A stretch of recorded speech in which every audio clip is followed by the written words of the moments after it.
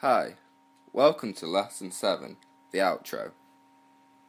For the outro, we want to slowly fade the instrument out over the final 32 bars.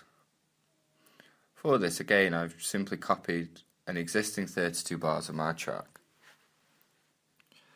Bear with me on my videos as I'm using a wireless keyboard, and when I hold control it sometimes will not register and won't copy, it will simply just move the instruments to wherever you have placed it, which can be annoying and time consuming.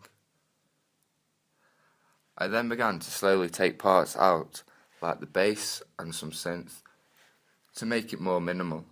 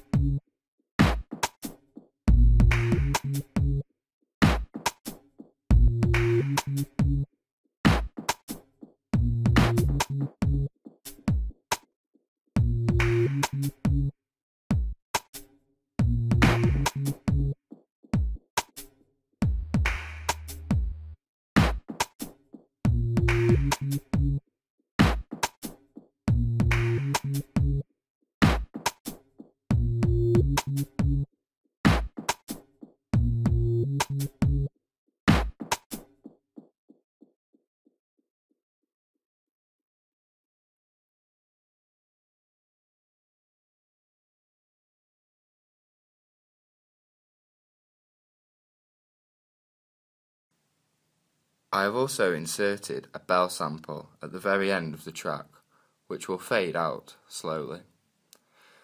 This enables the track to be mixed to the very end with a clear indication of when it is finished. We now have a complete track which just requires the final stage of mastering.